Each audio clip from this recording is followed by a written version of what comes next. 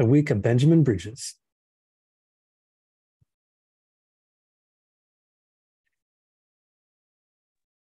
We're all here for you, Earle. Yeah.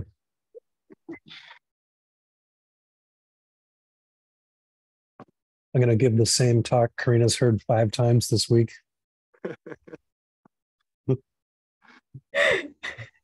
You know, I spoiled the answer last evening, just after the meditation class. I used the Telegram chat and say, guys, do you know what Earle told us today? Like, blah, blah, blah, right now. And then, gosh, they knew the right answer and they were smiling. I was like, uh-oh, I just did not a good thing. But I was so inspired, so sorry. Not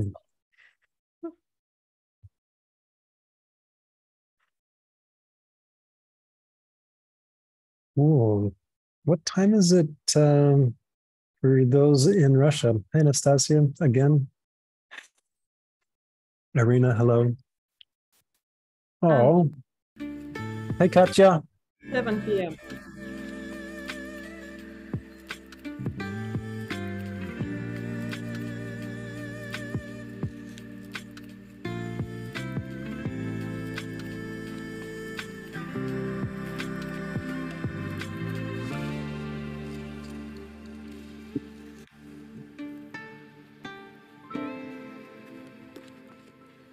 I'm going to show off the picture that Anastasia's daughter made for me.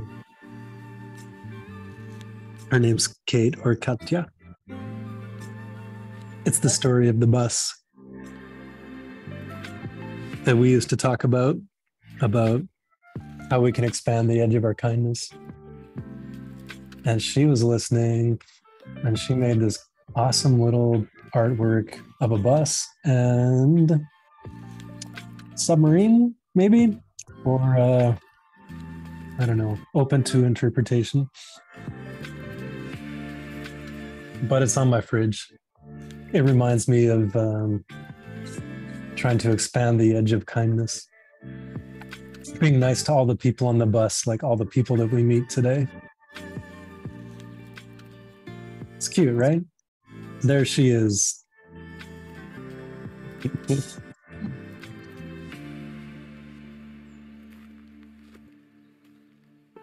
Amazing.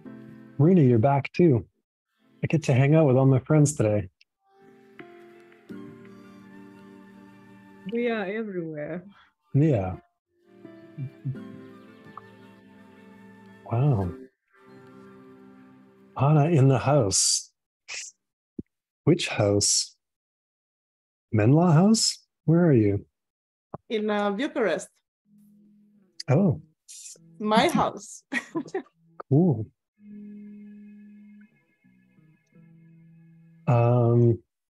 Hello, Shalimar. Hello, Tanya.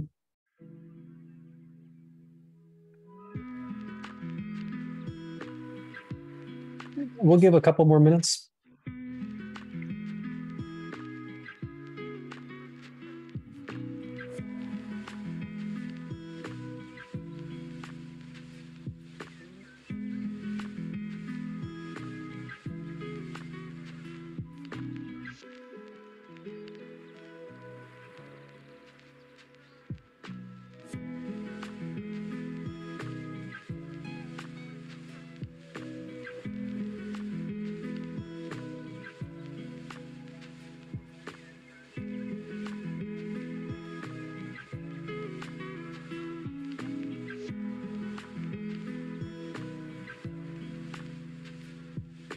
Oh my. Hello, Nicole. Oh. Well, this is a pleasant surprise. I wasn't expecting this crowd. I don't know what I was expecting. But let's begin.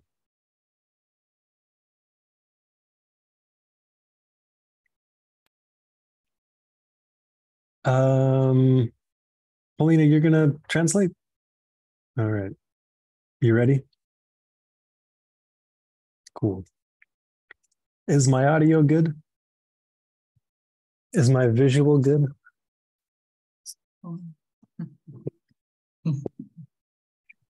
Awesome. So, welcome to the conclusion of the meditation challenge. Um, I would love to start by having people share what their highlight of the program was. So, if you want to share verbally or written form, I'd love to start by hearing what was the highlight, what was the best part.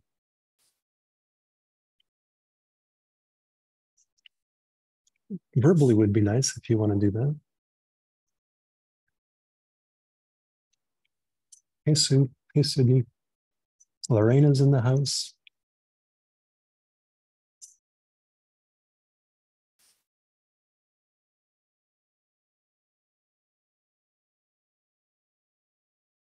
Favorite meditation, insight, favorite instructor.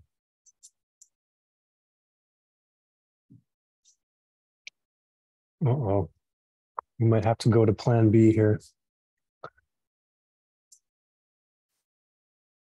We could just meditate for the half hour.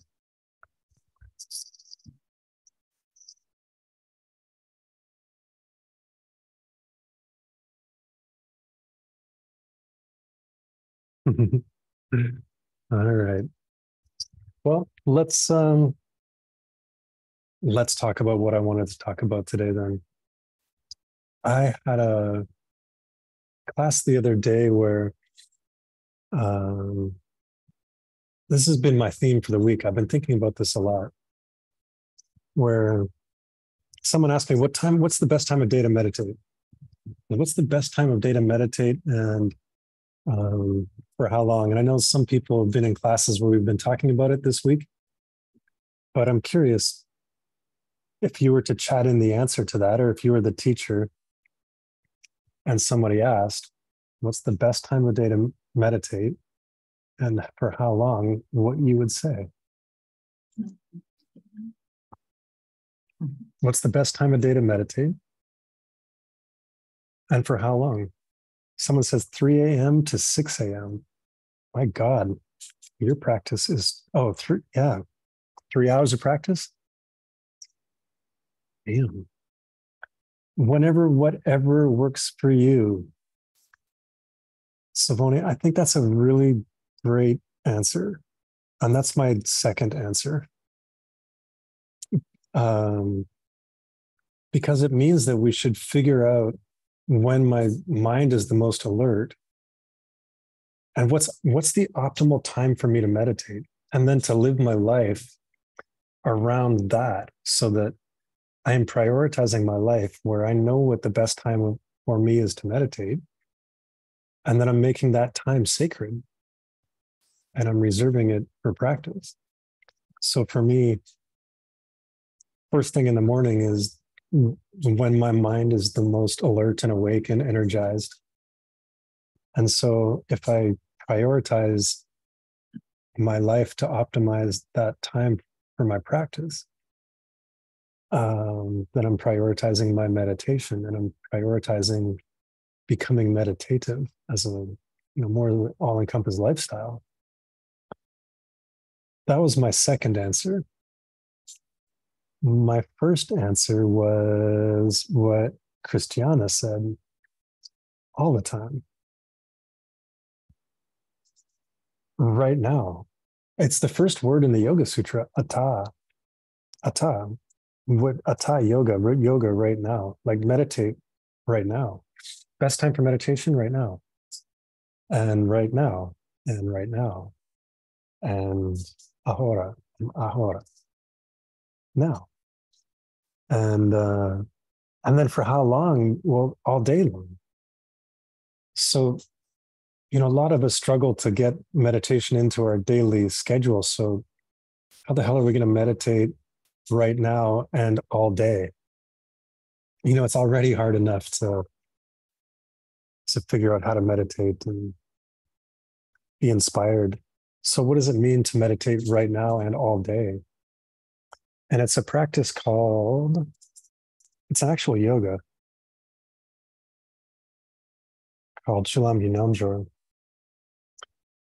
What's Nelmjor mean?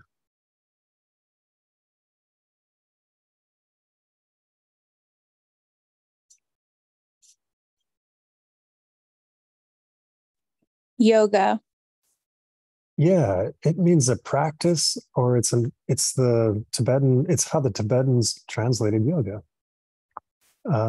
Ki means of, so it's the yoga of Chi Lam. Lam is like the path, like the Lam rim. And Chi is, it means things or dharma or essence. So Chi Lam Ki Namjur is the yoga of, it means all day long yoga. It's the yoga of the path of dharma, meaning, I guess the translated is all day long yoga. So it's an actual yoga practice.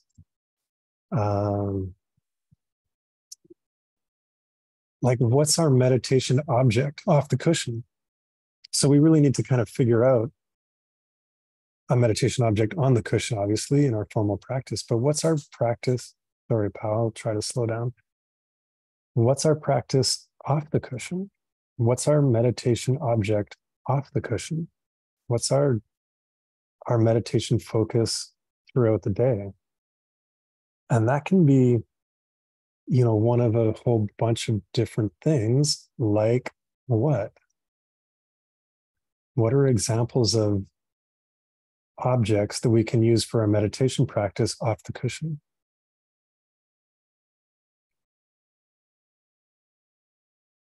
Yeah, 6 times click. Karina said that's a great example. Having the benefit of heard me this talk 5 times this week.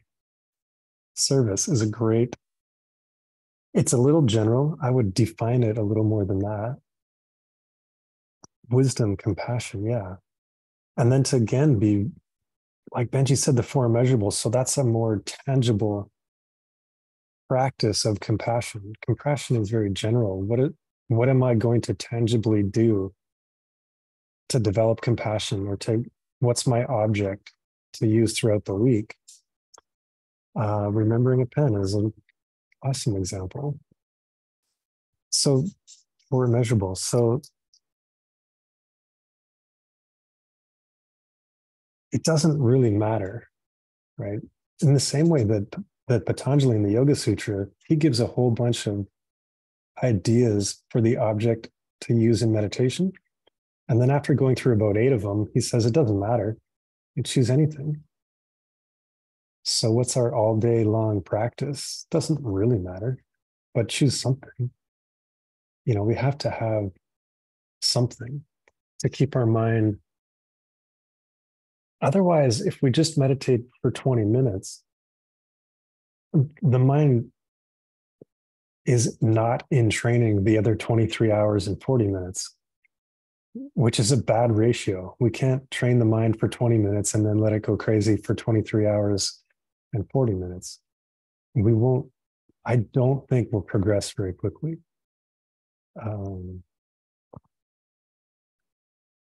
I think it's like taking 1 step forward and 4 or 5 steps back. And progress will be very, very slow. So our meditation practice on the cushion should be enhancing our meditation practice off the cushion. Our capacity to keep our mind on that object throughout the day is increased by our practice on the cushion, right? We go on the cushion, we do some mind training, we're increasing our capacity to keep the mind on an object. And then in the day, we try to hold that thread through the day by having a meditation object that we're doing in our Chulam Ki Namjor practice. And that focus throughout the day as best we can increases our capacity for mind training on the cushion. We're more able to do the practice on the cushion, which increases our capacity for keeping our mind on the object through the day.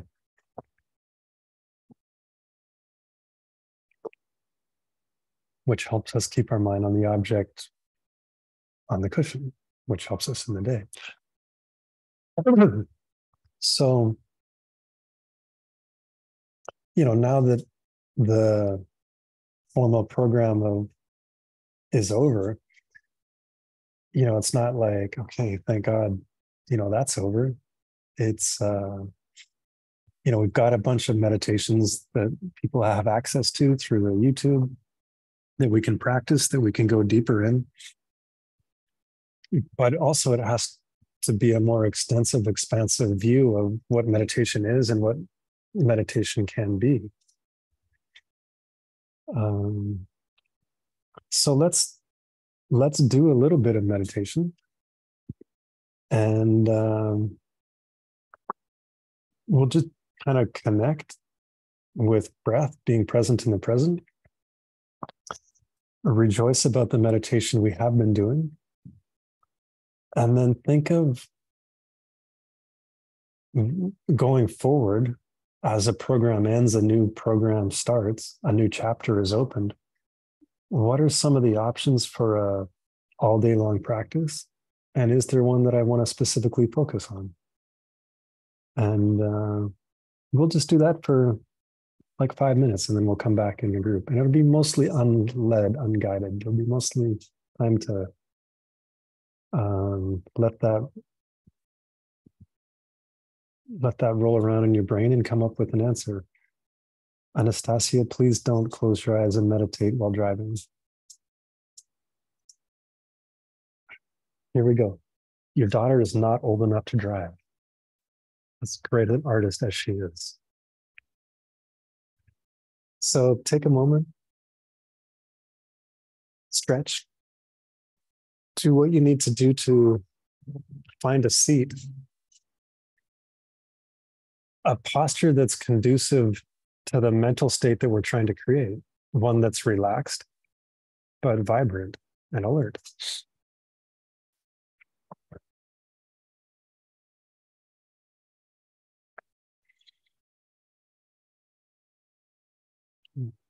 And then you can use a somatic experience, a body sensation, to help us become present in the present.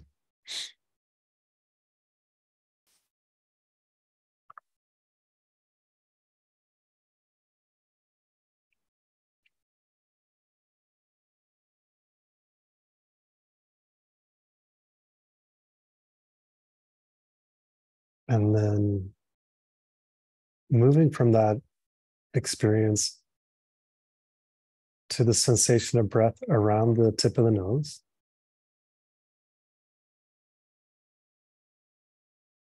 And we'll use that as an anchor for the mind to keep us connected to being present.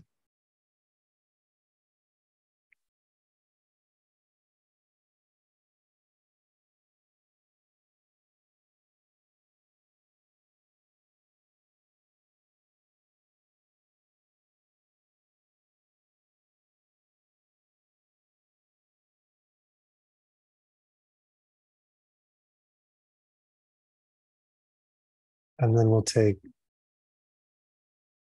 10 breath cycles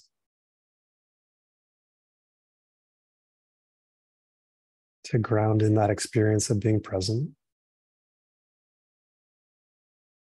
filtering away the thoughts of earlier today or what's to come.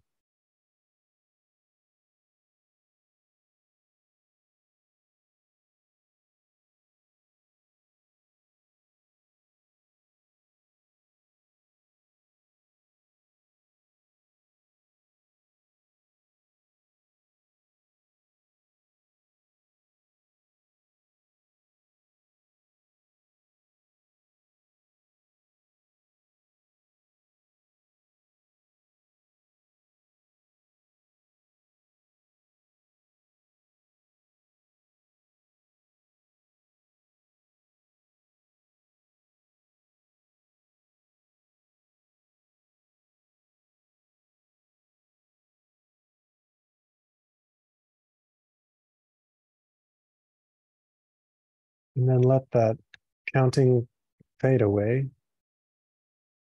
Take a few moments without negative judgment to rejoice about the meditations you have been doing, the effort you have been putting into mindfulness. whether that's once in the last month or twice a day, every day, doesn't matter.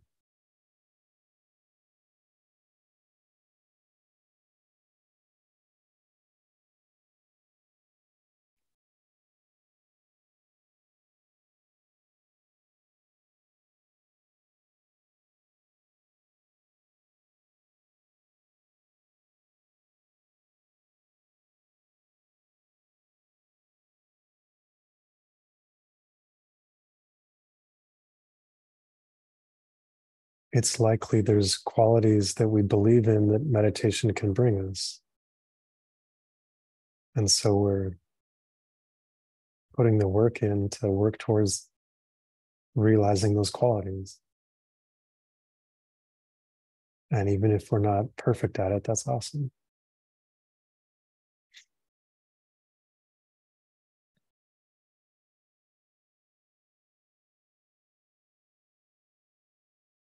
And recognizing that will help us remove the discrepancy between our ideal practice and our actual practice.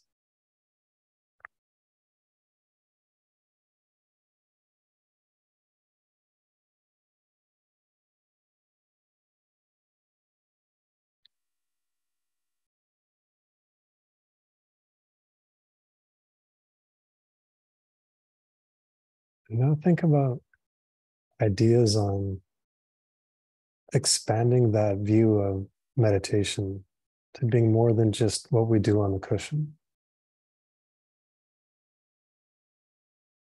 And consider what options you have as a meditation object to carry you throughout the day.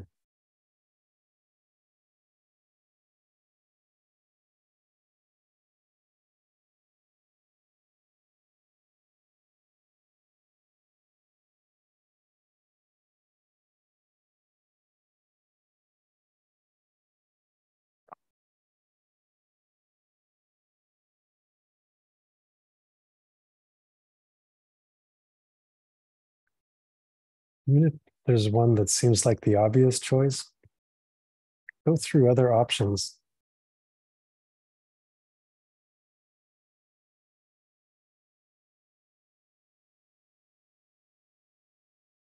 What are the qualities you want to develop that that a practice will lead you towards?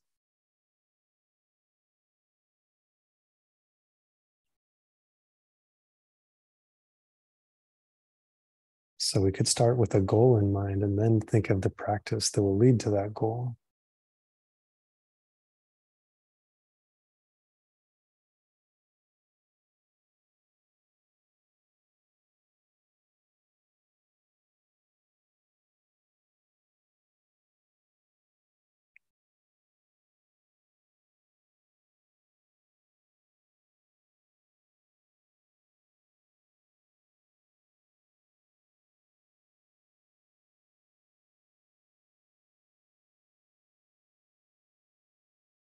And then get a little granular about it. What specifically is the practice? Compassion is a general. What's the specific? How can you carry it out? How can you implement it? How can you measure success? What are the actual steps of the practice?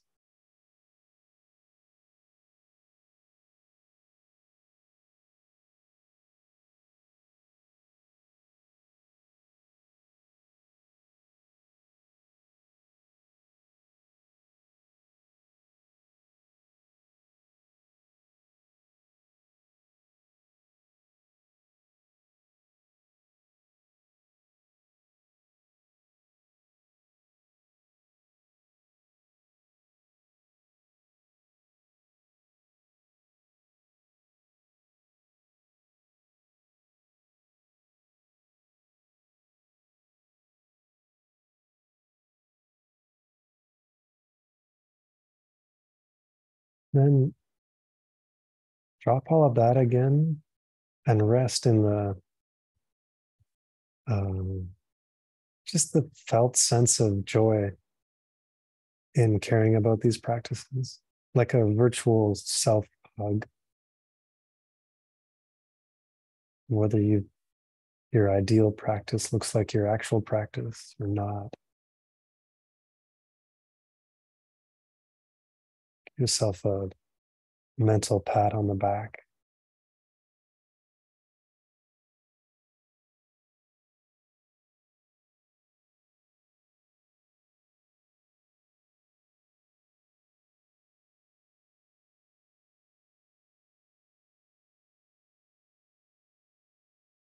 And with that, we can come back to our space.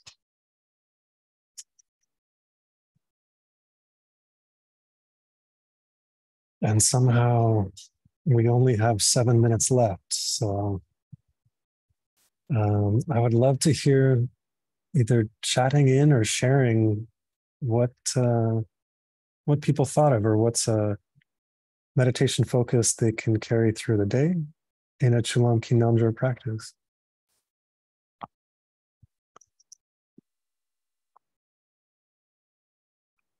And be concise, and then we'll talk about one last thing before our half hour is up.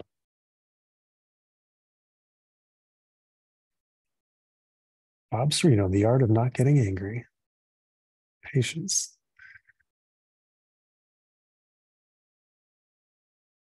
Cool. Karina says being more aware when answering questions. So the goal is awareness, and then that's a real specific time where we can apply that. So it's cool. It's tangible. It's measurable. Yes, Pao, you should be kind with your speech, especially to your fellow employees.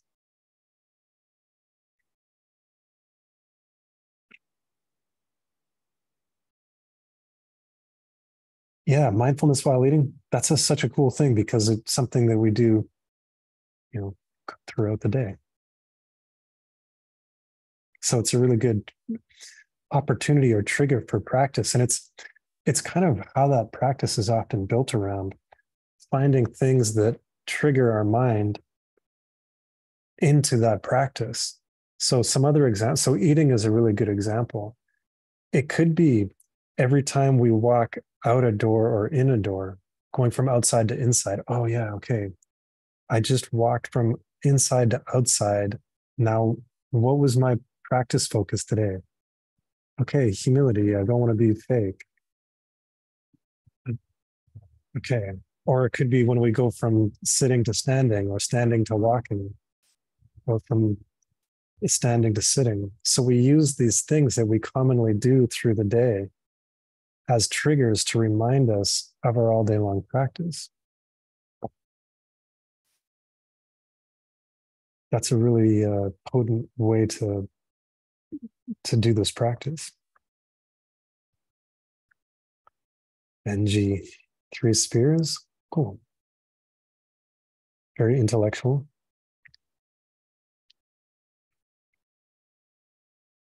Yeah. Getting out of limitation. Things like that, I would get really granular about, see more possibilities, get out of the limitation, and really think of how am I going to do that as much as possible? What are the 3 things I can do today to do that, or 3 times today that I can do that? Or I would get try to be very, as we are in formal meditation, clear about our object. How can we find clarity in this idea of a meditation practice throughout the day? Tonglen, that's beautiful. That's such a good all day long practice, because we can again link that to breath. And when are we not breathing? So that's super cool. All right, we have 3 minutes. I want to talk about one other way, now that one chapter is closing, what's the next chapter? How can we continue our study of meditation? And I wanted to talk about I don't like to promote courses that I make, in general, because I'm generally not happy with them. But for a change, I am happy with a course that we made called Inner Fundamentals. I'm not happy with the title of it. Did we change the title? We did. Intro to Meditation. Good. Okay. Intro to Meditation. It's short classes. It is 7 to 10 minute classes. I think there's 12 of them, something like that. And they're very, so they're just small little chunks that build on each other, that go through the 9 stages of meditation. I think it, for those that are familiar with the classes I teach through 3 Jewels, it's a very similar style to that. I think it's really accessible for people that have never meditated before. The language is very clear and concise in the style of John Yates, and also allows us to, have a resource that we can go back to over and over again to remind us of what the practices are. So I think it's a good resource to share with people that are looking to get into meditation, for somebody that wants to understand the practice of mind training from the perspective of using breath as an object in shamatha. What else to say about it? There's a couple longer led meditations in it. It is beautifully produced by cousin Vinny in the outskirts of New York in a snowy mountain retreat. So if you're looking for a resource, I don't think there's a lot of good meditation resources. I think there's a few books that I think are great, but not a lot. I think live teachings is really important, but as a resource, a pre-recorded resource, I actually stand behind this one. So if you want to check it out, there's the QR code. Other than that, Pal, thanks for driving this event and this series of teachings and organizing our teachers to lead these meditations. If you didn't do, and the teachers that did it, Shalimar, Tanya, Benji, I don't know if you led one or not, but thank you for doing that. And you can find them on the Yoga Studies Institute YouTube channel. They're all available for free. There is, I don't know, how many are there? 10, 12. And 12 different meditations that you can access from there too, and have some, guidance in those different meditations. There's the link. Thank you, Lorena. So I think that's about it. Thanks for being part of the Yoga Studies Institute community, and finding ways to be connected through the events and being part of that community that frankly just makes my practice so much better. And it's a huge benefit to me to be part of this community. So I really appreciate how we can come together and share in different experiences and ideas. And today was a little one way, but I look forward to when we have opportunities to conversation, practice together, and go deeper into these ideas. Pao or Bob or Benji, other staff members, is there anything I forgot? Shalimar?